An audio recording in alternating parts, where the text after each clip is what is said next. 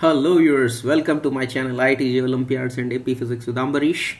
And in today's video I am going to present a very nice technique in central force motion that's not normally taught in the standard JE theory. So I'm sure you are going to enjoy this video, and please do make sure that you watch the video up till end so that this technique stays with you. So without much ado, let me straight away get into the question of the day, or the challenge of the day. This problem is from INPHO 2013. There were many parts to the problem: A, B, C, D, E, F, G, H, I. So I did not keep all the parts here because some of them were very trivial kind of things. So what I have kept is the last two parts of the problem, which do involve all the concepts that are derived in the previous parts. So without much ado, let's see the question. So here's the question. As you know that planets move in elliptical orbits under action of gravity of Sun. Suppose we assume that orbit is circular of radius r0 and planet is slightly disturbed from its position such that its position r is given as r0 plus delta. Let's say at t equal to 0 you give it a slight flick. Suppose here's a planet and you give it a little flick over here. So that's what we have done, where delta is much delta by r0 is much less than 1. Show that planet will oscillate simple harmonically around the mean position r0. So we have to show that this r0 distance, this distance of the planet from the Sun will vary simple harmonically. That's what we have to prove. And we also have to find out the time period for these radial oscillations, given the mass of Sun is capital M and the gravitational constant is capital G. Okay, so this is one part. And then the second part of the problem is, instead of gravitational field, we have, for this part we assume that planet moves under the force expressible as a power of Rs F is equal to minus C R to the power N. So we are talking about a general kind of a field. For example, if instead of C we have a capital G and instead of N we have minus 2, then this becomes like gravitational field and proportionality is 1 by R square. So but instead of gravitational field we are talking about a general central field. F is minus C R to the power N, where C is greater than 0 is a constant. For what values of n a stable orbit is possible? Orbit need not necessarily be circular or nearly circular. So we are talking about stability for a general orbit under a general central force of r to the power n form. Okay, so if you want you can give it a try. I'll get into my analysis right away. Okay, let's see. So what are the concepts or ideas that we are going to learn in this videos which are involved for solving this problem? So first thing that we are going to learn is how to convert a two-dimensional central force problem into one-dimensional problems. This needs some explanation. You know that general central force orbit is going to be some function of r and theta. So there are two variables involved. So there is r as a function of time and there is theta as a function of time. And as such the problem looks complex, but there's a very neat technique by which we can convert the entire problem into just a r and t only.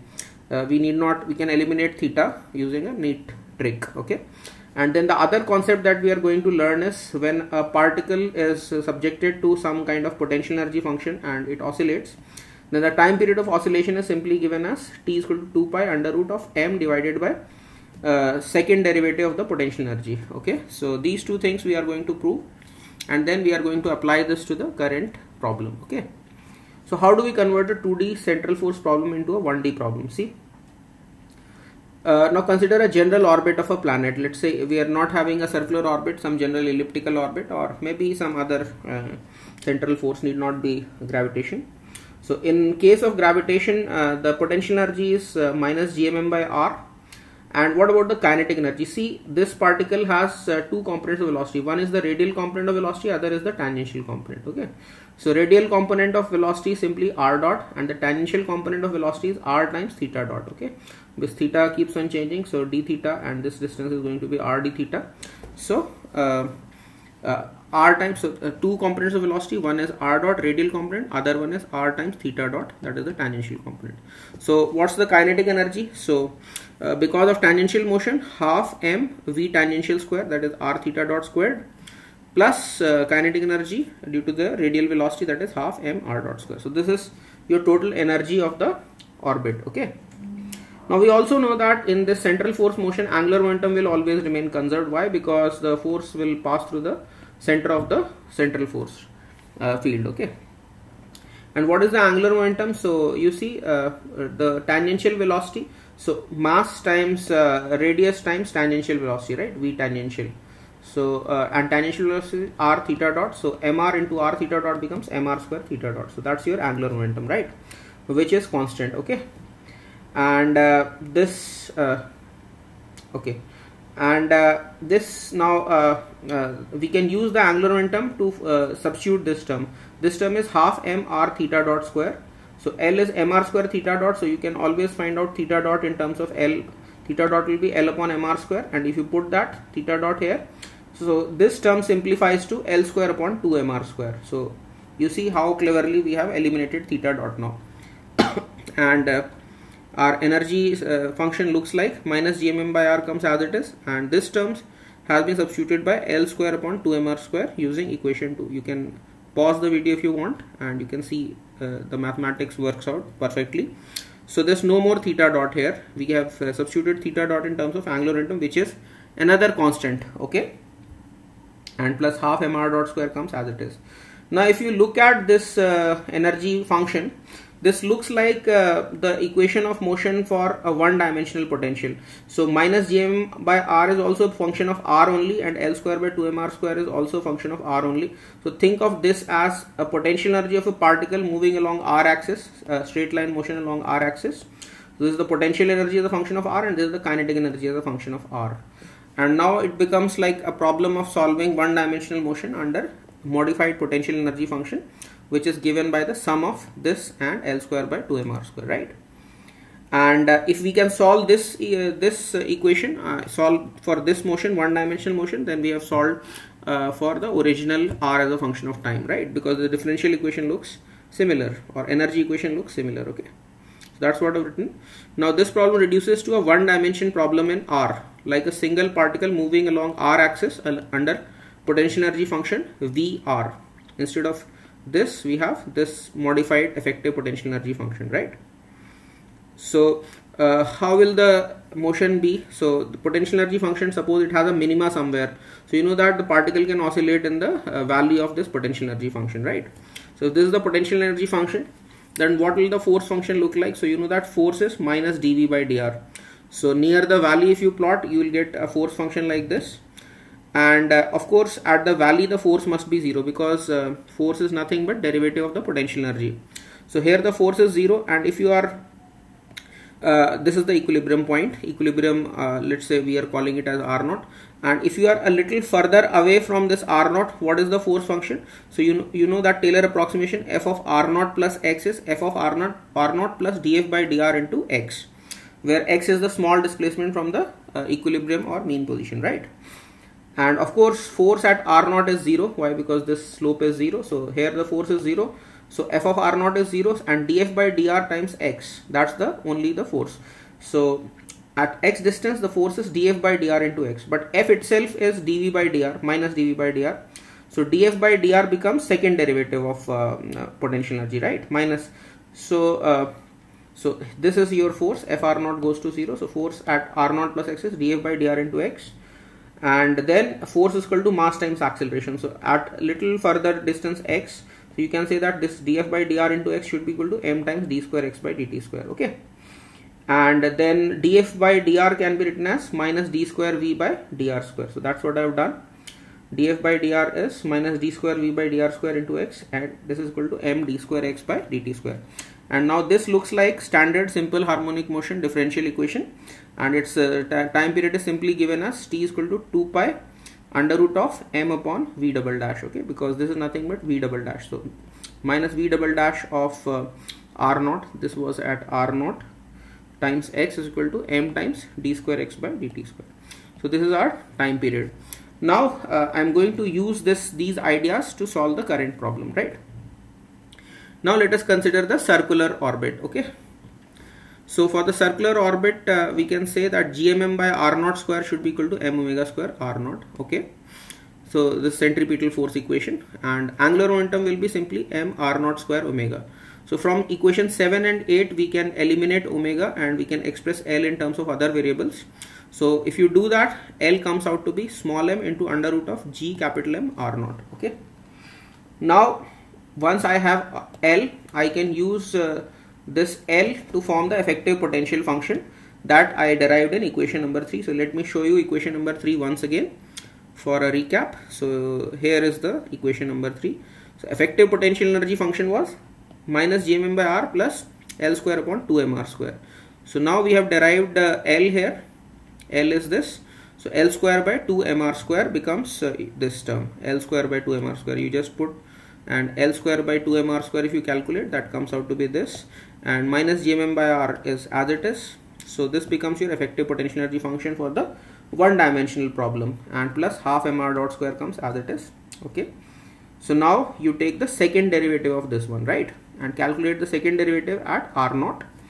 So, then time period can be readily found. So if you differentiate this twice, I've done using Mathematica, you can also do it manually, not a very difficult differentiation. So this is the derivative of effective potential function, effective potential energy function, and you evaluate it at r naught. This term you put, instead of r you put r naught, so this becomes gmm by r naught cube. So time period simply becomes 2 pi under root m by v double dash of r naught, which is 2 pi under root of r naught cube upon gm. So that's our answer to the first part of the problem. Okay, so I hope you understood the first part. If required, you can try playing this video at 0.75x speed so that you understand everything completely. I have tried to explain everything, probably a little fast, but I hope you were able to understand. Otherwise, you can again play the whole thing, or you can pause at places and think over it. So this is for our first part. Okay, then there was second part of the problem which asked for stability of orbit. So let me just show you the second part of the problem again. For this part, we assume that force function is minus c r to the power n, where c is greater than 0. For what values of n a stable orbit is possible? Okay, so not all force function will lead to a stable orbit. Orbit, of course, you can get, but then you know that for stability, for equilibrium, all you need is either a valley or a peak, or anywhere where the derivative is 0. But if there is a peak of potential function, then obviously this is not a stable equilibrium. For stable equilibrium, you need a valley. So that means what? Effective potential should have, the second derivative of the effective potential should be positive, and the first derivative of effective potential should be 0 for equilibrium, stable equilibrium, right? So that's what we are going to do. We want to find the value of n for which stable equilibrium is, stable orbit is obtained. So let's see how to do that one. Okay, so for second part, here we are. So force function is minus c r to the power n, which is minus du by dr. Okay, effective potential function was u of r plus L square by 2mr square, as I derived earlier. So for equilibrium, v dash of r should be 0. So I've just differentiate this equation number 14. What do I get? So du by dr plus derivative of this becomes L square by 2m is a constant, comes outside, and minus 2 r to the power minus 3 equal to 0.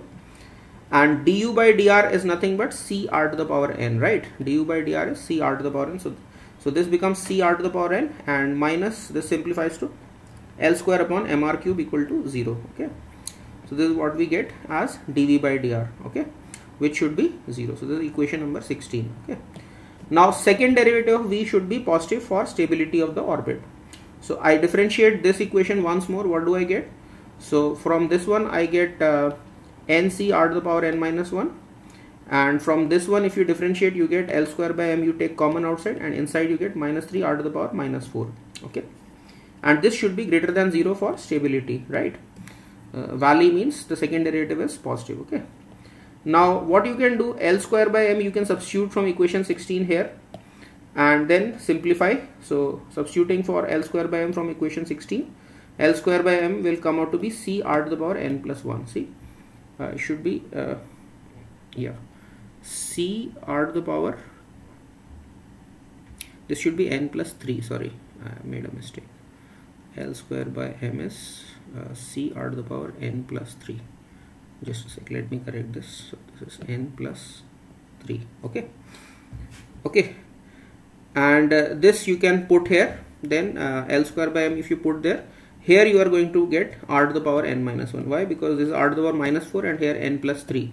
So n plus 3 divided, and 3 minus 4 is n minus 1. So this is what you get. Okay, this term is nc r to the power n minus 1, and there plus 3 c, so minus and minus become plus, so plus 3c r to the power n minus 1, n plus 3 and minus 4. Okay, this is greater than 0. Now you can take c r to the power n minus 1 outside, and inside you are left with n plus 3. This is greater than 0. Of course, radius is positive, c is a positive constant, so n plus 3 must be greater than 0. That means n should be greater than minus 3. Okay, so that solves our condition for part 2 of the problem.